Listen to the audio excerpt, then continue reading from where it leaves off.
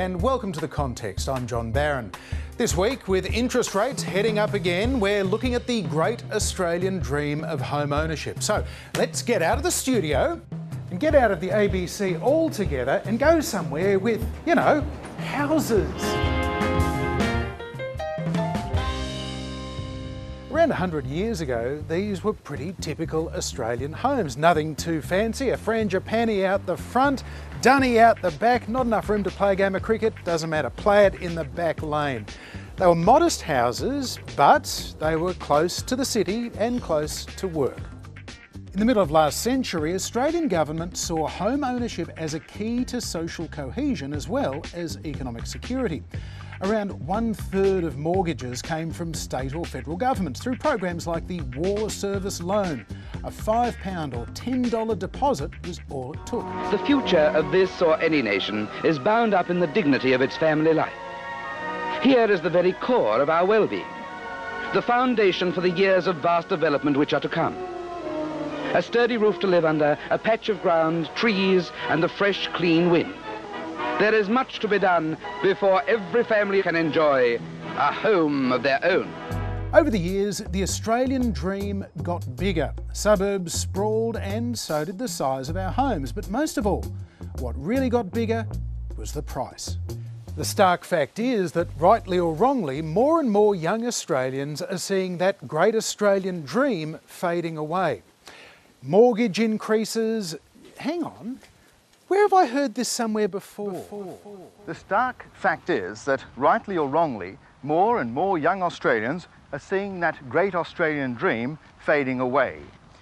Mortgage increases, the deposit gap, all are having a psychological impact on our aspirations of home ownership. So this housing crisis isn't exactly new, but this time it is a bit different. The reason some homeowners were struggling back in the early 1980s was that mortgage interest rates had hit 12.5%. By 1990, the Reserve Bank rate climbed to a peak of 17.5% in the aftermath of the 1987 Wall Street crash, and as a result of policy settings from the Hawke-Keating government. Ah, Paul, I thought these damn fool things were supposed to go up.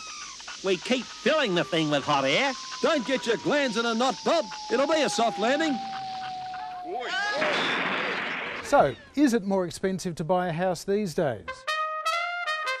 At the start of the 1980s, the median Australian house price was around $74,000.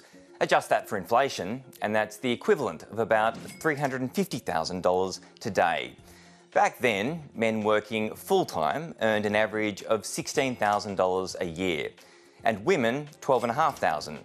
If the family was living on just the man's income, the house cost the equivalent of 4.6 years' wages, or based on the woman's income alone, it was just under 6 years.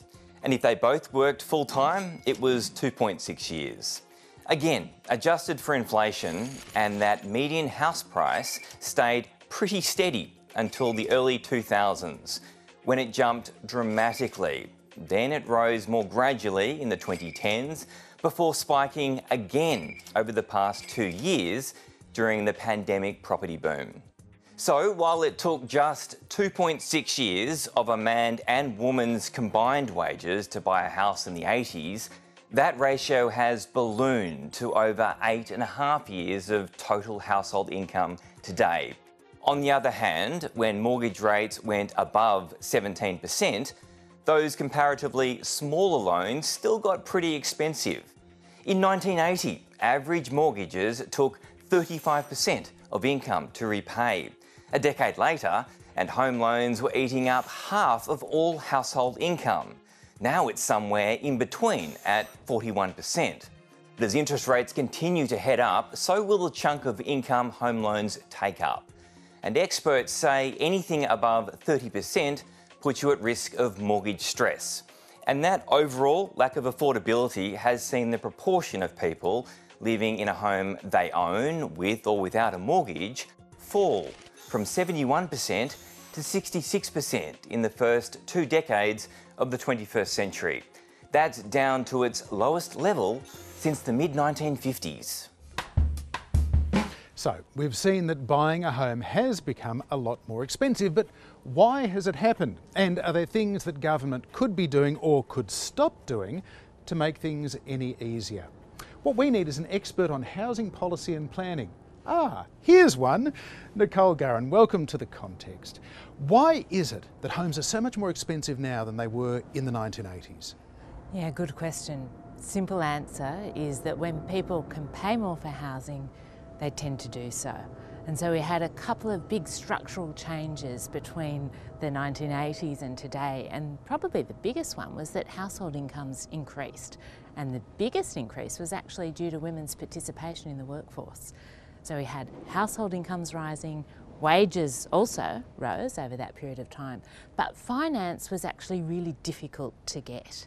When that changed, in a period known as financial deregulation, when mortgages were much easier to obtain, and then after that, interest rates started to fall, all of a sudden people could pay a lot more for housing, and governments encouraged them to do so. So we also saw some big tax benefits associated particularly with property investment. So landlords were encouraged to buy houses on the promise of capital gain, not long-term rental return, and so again that helped to bid up the price of housing and take us to the place we are today. So if house prices went up to an extent because we were prepared and able to pay more for houses, at what point did it get out of hand and out of reach for people that were not already in the housing market and suddenly finding they weren't able to get into it? Yeah, that's actually been occurring over a 20-year period of time. There's been a lot of research that looks at actually the age at which people enter first home ownership, and that's been dropping off over the past 2 decades. So we've seen younger people, particularly younger lower income workers who, in the 1980s were certainly in home ownership, even by their mid-20s, many of them. We've seen that figure fall off a cliff, and particularly today. But also disturbingly, we've started to see in the past decade in particular, older people actually falling out of home ownership as well. So we've seen people following a separation or a change in their life also falling off the housing ladder and being unable to get back in. So a real case of the haves and have-nots. Good news, if you're in a $1 million house and you want to go into a $1.3 million house, it's not that hard.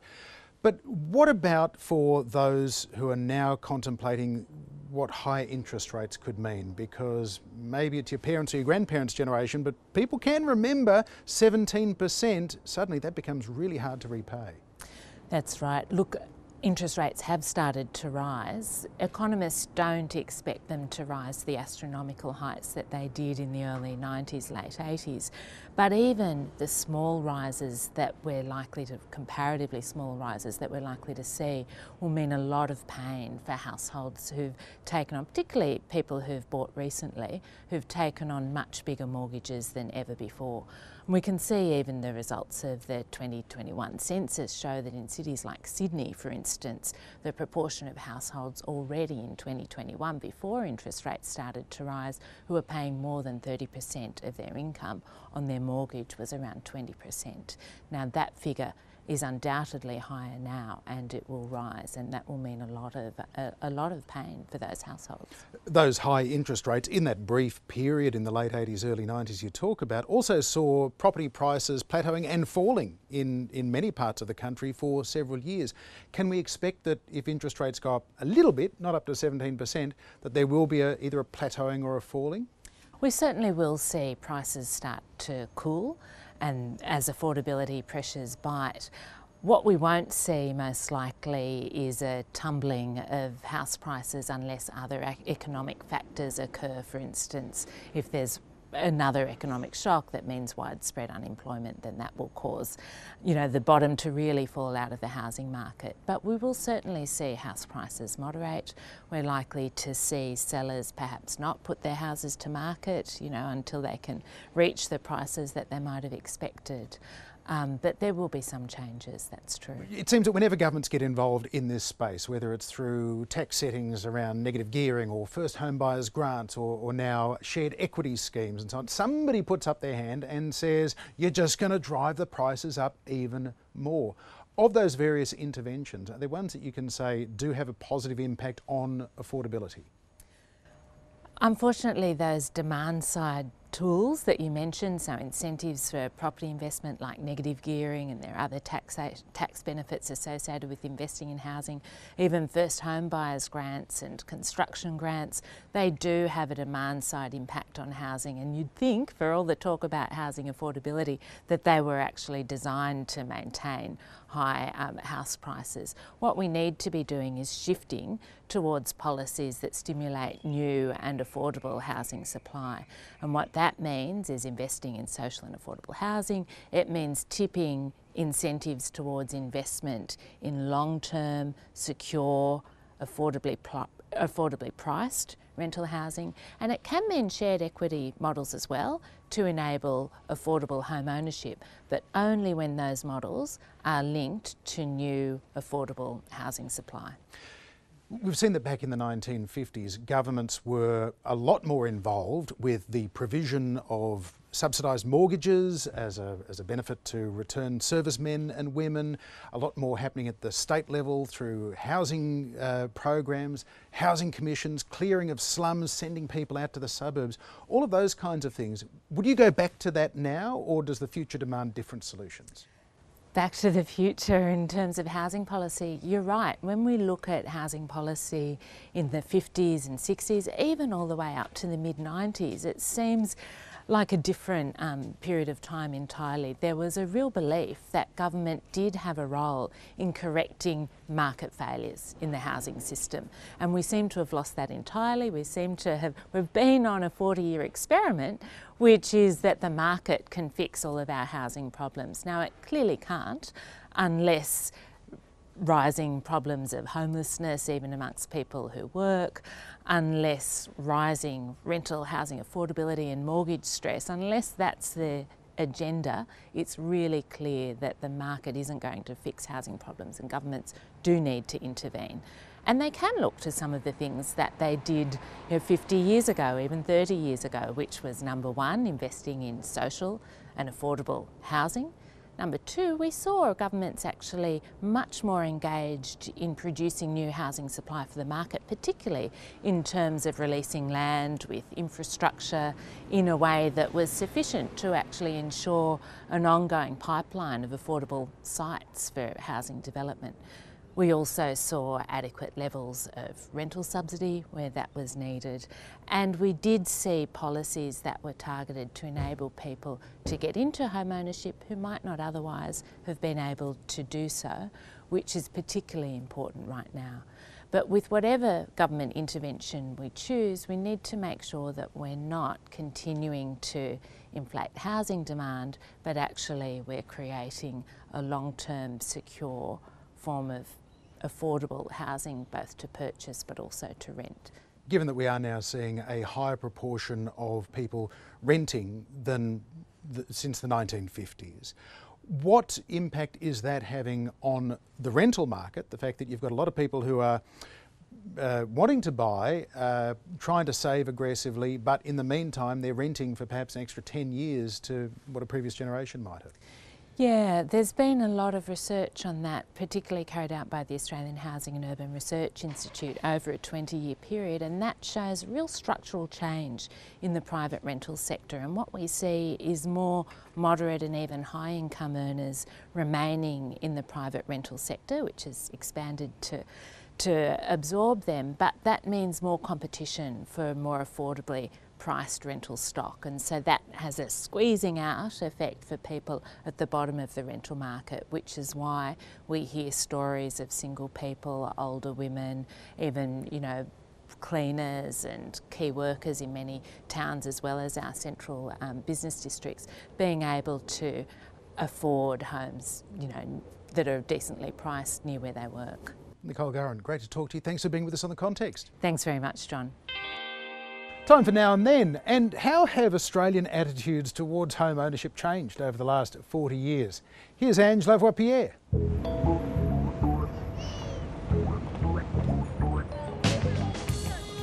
Hi, can I ask you a quick question? Excuse me. No, don't run! And now for the $1 to $2 million question. Is the great Australian dream of owning your own home still alive? I think it's a lovely dream, but unfortunately it's looking more and more like just a dream. A dream, but that's about it because of the way interest rates are going on there. It's very unattainable, so it seems more like a joke than a dream now. What does a house mean to you? Well, when you've never had your own home before, it's a good feeling. Well, I think it would be pretty cool to have my own place because renting and like staying in shared houses is not like sustainable. Yeah. Excuse me, son. A lot of families, the husband works 2 jobs, or one works seven days a week. I spent years out in the mines to get my, money together. This is the only place where you can for a secure job. But if you try to get ahead down here, you're going to have to stay in a caravan. I think there shouldn't be any homes in the place. We all should live in 10 and live in tree houses and let all the trees grow.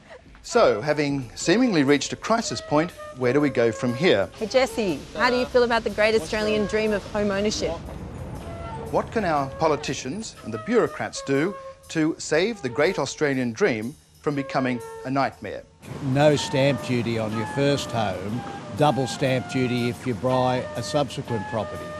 We don't have good rental arrangements like in Europe. Like in Europe, you get 20-year leases. That doesn't happen here. So we're condemning a whole bunch of people to insecurity unless they can own a home. So we either need to change one, rental, or the other, home ownership access. It's pretty sad actually, like unless you have like parents backing you up or like some inheritance. It is depressing, it really is. At the moment it's not possible for me. It's just too expensive. I don't make enough money. The quality of life is gone. It's just simply gone. This is supposed to be the lucky country. Mum. Yes, mate. This is supposed to be the lucky country, and it isn't any longer. Gotta have hope. Gotta have hope. Gotta have hope, yeah. Hope and love is what gets you through. All right. Yeah. Oh, if hope and love could get you houses, I feel like a lot more people would own homes.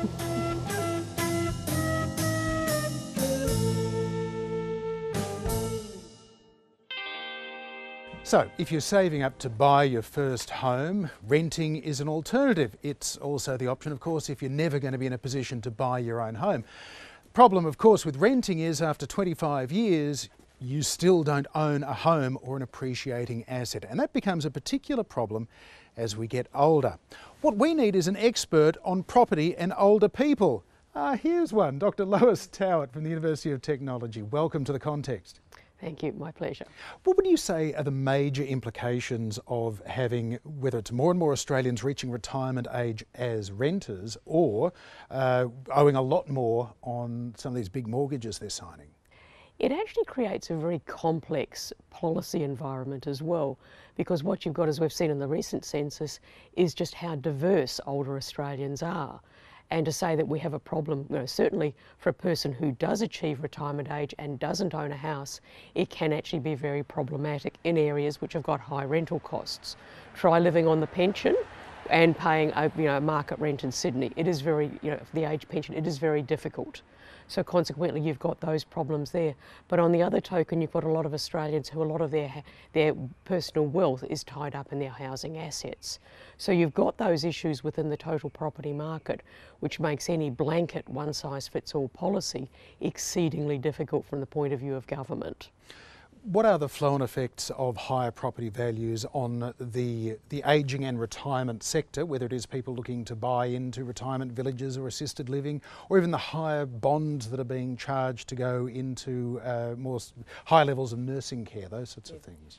Well, the biggest implication actually isn't the higher values. What has actually been happening, particularly in the retirement living and aged care industry, is the increased longevity of Australians.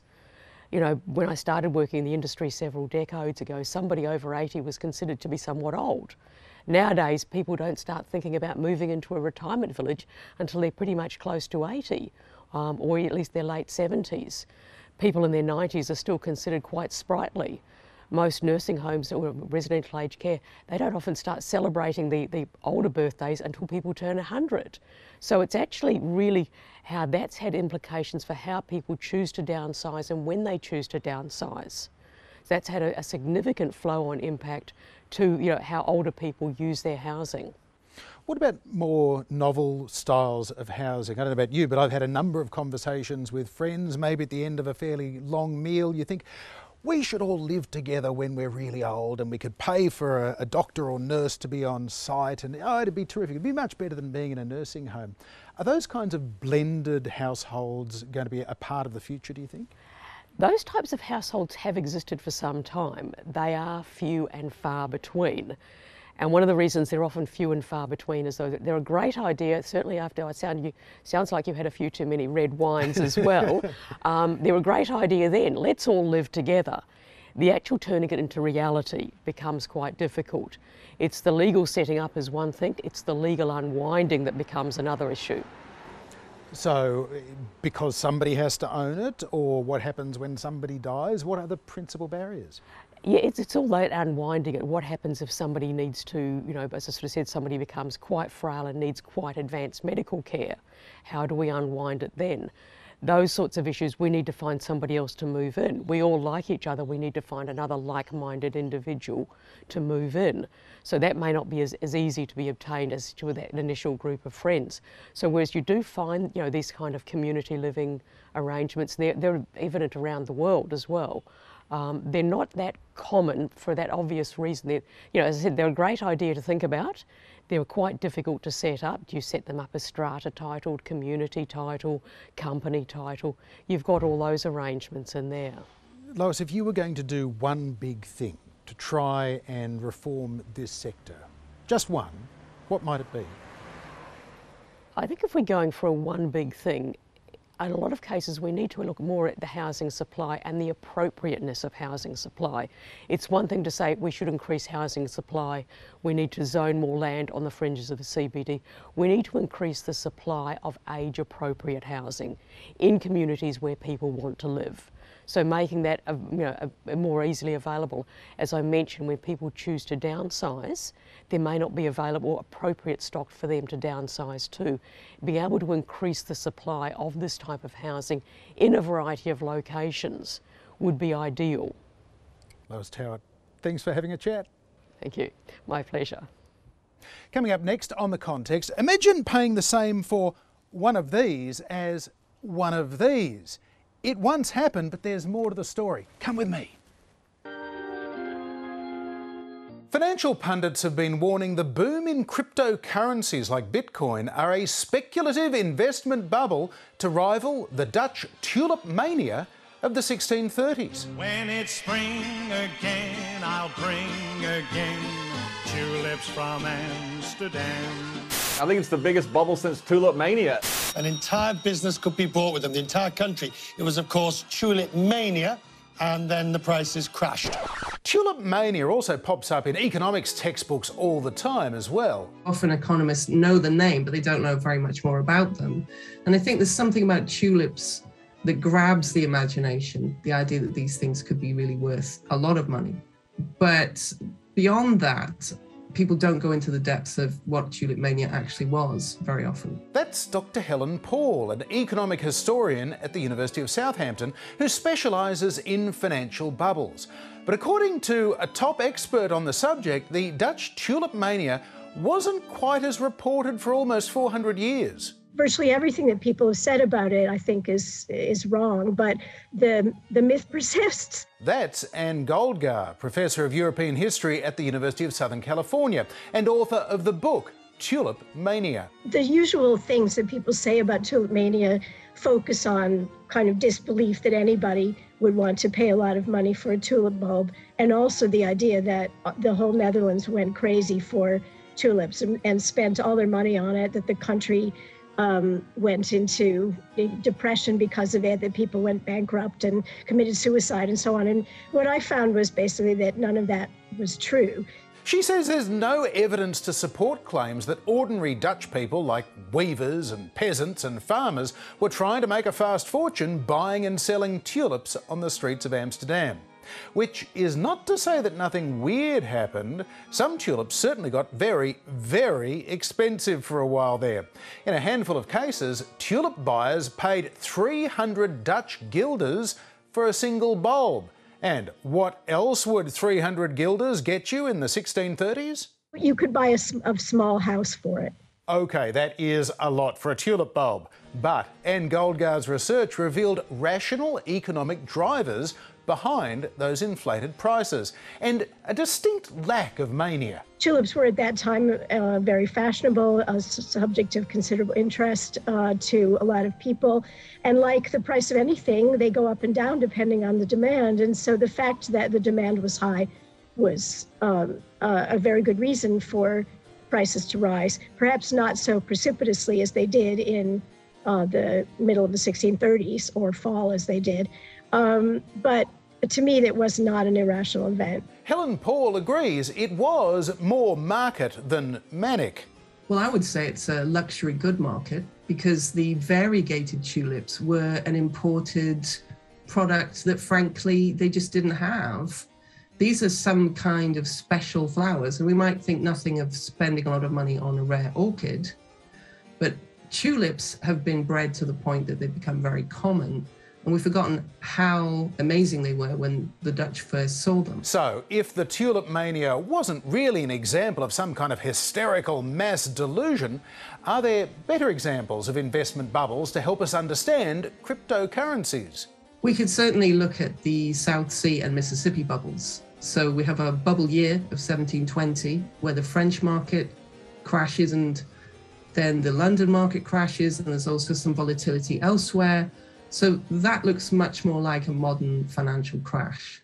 Like a lot of stories we've told ourselves for centuries, the moral is what matters and the reason why they're retold and mythologised. Although Anne Goldgar says the moral lesson often taken from Tulip Mania is a rather elitist one. Weavers and poor people who actually weren't particularly involved in this, but were getting blamed for it. Weavers shouldn't be involved with buying tulips because they need to stay in their place. They shouldn't be making money without having to do any work for it. That's the morality tale that we hear. While Helen Paul says there is a good lesson for ordinary investors. If you're dealing with something that is pretty cutting edge, you don't want to start interfering in that, because by the time it's hit the papers, any big gains will probably have been made by somebody else.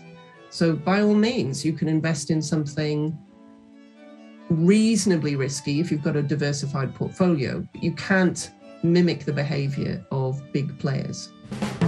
And a reminder that any financial advice is general in nature, whether it relates to shares, investments, tulips or cryptocurrencies. For the day I know we can share these tulips from Amsterdam, share these tulips from Amsterdam.